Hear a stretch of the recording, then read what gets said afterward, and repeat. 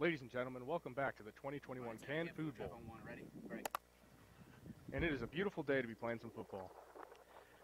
Sweet Pea drops back. Mike 59, Mike 59, hike. And Golden Corn is off to the races. He breaks one. He's airborne. He's up. He's still going. It's looking good. Friedrich is nowhere to be seen. And he grabs it. Unbelievable. What a catch. Bring in your cans. 1A. Good morning, Patriots. I'm Drake, and here's what's happening at A-Town today. November is Native American History Month. To honor Native Americans, here's an interesting fact.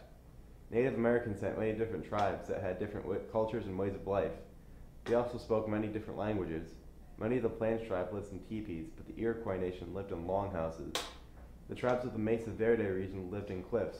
The Tau lived in pueblos, which is one of the 16 American cities for history buffs. Remember that the deadline to submit your application to run for 21-22 student council position is Tuesday. You can still pick up and complete applications to run from Ms. Schrader or Mr. Lindsay, but these applications are due by the end of the day Tuesday, November 23rd. The AHS players will present Irwin Shaw's Bury the Dead at this year's fall play. The play is an absurdist drama that centers around a group of soldiers in combat.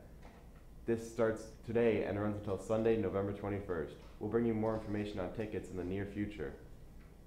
Congratulations to Luke Woods and Adrian Grubbs, who were selected for the All Virginia Band, drums, and tenor saxophone. They'll be performing today at the All-State Group today in Norfolk. Do you love poetry? Do you like to perform? Would you like to do both and win money? If so, then the Poetry Out Loud is perfect for you. Poetry Out Loud is a national competition where students memorize and perform poems with hopes of winning $25,000. We'll have a meeting for anyone interested in Patriot Period this Friday in Mr. Penarce's room. That's room 409 in the pods. If you can't make the meeting, then see Mr. Penarce for all the details. Again, that's Poetry Out Loud interest this meeting this Friday in Mr. Penarce's room. That's all for now. Have an amazing Friday. I wish everything I touch would...